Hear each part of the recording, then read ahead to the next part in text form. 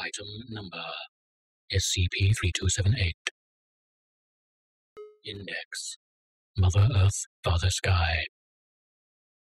Object Class: Euclid. Special Containment Procedures: SCP-3278 is to be sealed over with a concrete dome capable of withstanding impacts of over 490,000 newtons. Access by testing drivers is to be accounted for. The water immediately surrounding SCP-3278's dome is to be heated to a temperature of approximately 70 degrees C. This is to be accomplished with 3 diesel-powered water heater furnaces installed in the sea floor. Vessel 3278 is to be permanently anchored above SCP-3278 to house testing staff and perform general surveillance. Naval traffic is to be diverted from a 5-kilometer radius around SCP-3278. Any reports of extraterrestrial falling objects in close proximity to SCP-3278 are to be intercepted and explained as meteor showers. Description: SCP-3278 is a tunnel extending exactly 402 meters into the sea floor at 9 degrees 52 minutes 2.8344 seconds north, 139 degrees 3 minutes 11.376 seconds west. SCP-3278 is circular in shape, has a diameter of 20 meters, and tapers to a 2-meter aperture at the seafloor entrance. The limestone walls are polished and etched with shallow channels arranged in waved patterns. SCP-3278 possesses no known anomalies in and of itself, but is the center of other anomalous phenomena. At the base of SCP-3278 is a large spherical chamber. In the center of this chamber is suspended a sphere of biological matter with a radius of 16.73 meters. This entity, hereby referred to as SCP-3278-1, does not deviate in position, and attempts to move it by force are unsuccessful and usually result in superficial damage to its fragile exterior. SCP-3278-1 is light orange in color, jelly-like in outer consistency, and is composed of a meter-deep translucent outer membrane surrounding a firm, fleshy core.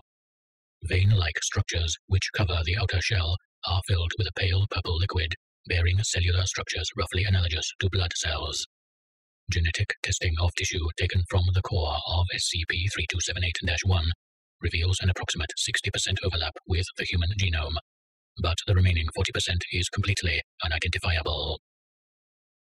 At intervals ranging between 1 month and 7 years between reoccurrence, extraterrestrial objects fall through the atmosphere and impact with an estimated 4-kilometer radius around SCP-3278.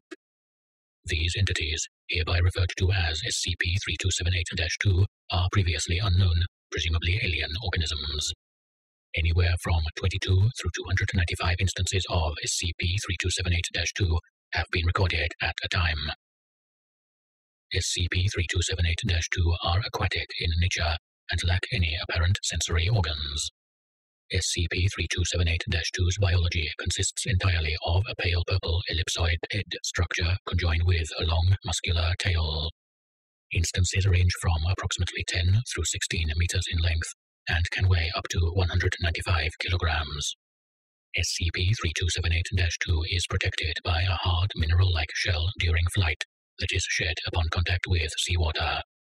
Genetic testing of SCP-3278-2's tissues reveal a similar 60 through 40% similarity with the human genome.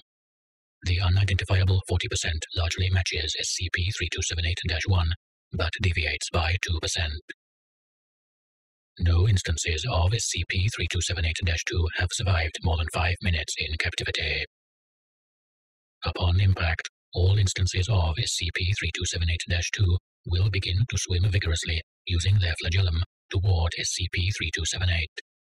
It has been observed that SCP-3278-2 are extremely vulnerable to both large predators such as sharks, of which there is a non-anomalously enlarged local population, and to temperature, dying in minutes when exposed to temperatures exceeding 60 degrees C. This was initially discovered on 0602, when especially warm summer currents increased the surface temperature to an inhospitable level.